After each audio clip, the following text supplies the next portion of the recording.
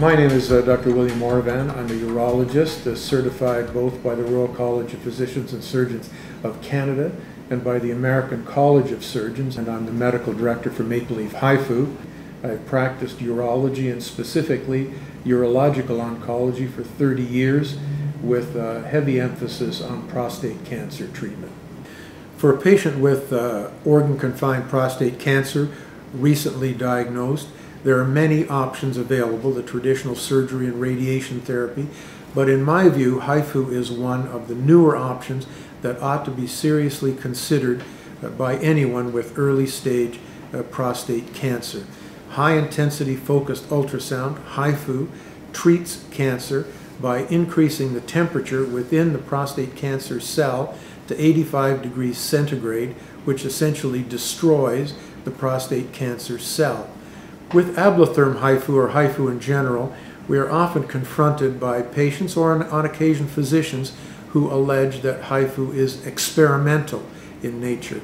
I would say that experimental means that neither safety nor efficacy have been proven, and that is certainly not the case with HIFU.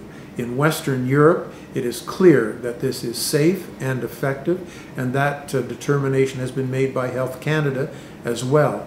It is fair to say that HIFU is investigational.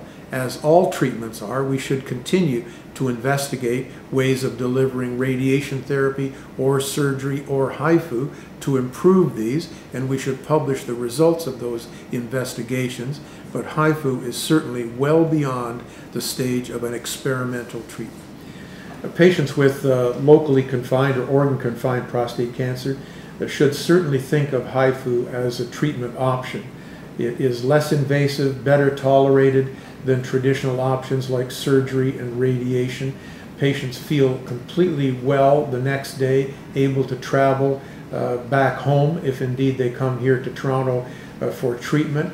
It is associated with few, not zero, but few local side effects, and the long-term follow-up with respect to cure rates, particularly where long-term studies are available in Europe, make it competitive with surgery or radiation in outcomes.